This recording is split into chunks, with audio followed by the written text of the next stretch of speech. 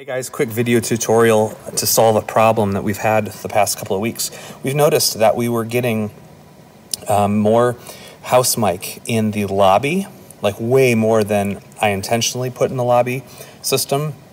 And then Darren, who's been doing some of the videos for us, we noticed that there was a lot of house mic also in the main mix to our video record, which is not the way that we intentionally do it. So I came in this morning expecting to go to my lobby mix, hit select, hit routing, and then I expected to see my left-right mix, and I also expected to see my house left mic, and I expected to see that really high, but it wasn't. So then I realized we weren't getting the house mic in that traditional way. So then I came over to the actual input channels, which is on the F layer, and I went to the house left mic, which, as you know, we're only using house left right now. And I realized the culprit on.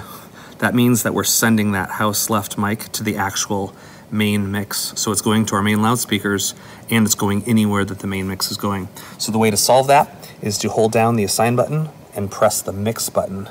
And you'll see as I do that on and off, it's toggling on. So we want this to be off so that we're only using the house mic to go into the in-ear system and to hit the lobby only as much as we choose to dial it in to the matrix output, and also the video recording. We only send the house mic to one side of the stereo channel, and then we send the main mix to the other side, so that in post-production we have the ability to have independent control over the house mic and the actual board mix. So that's something to make sure. If you ever have something that you can see the channel is working and it's hitting the channel strip, but you're not hearing it in the house, one thing is to check and see if there's a DCA that channel is a part of that's muted.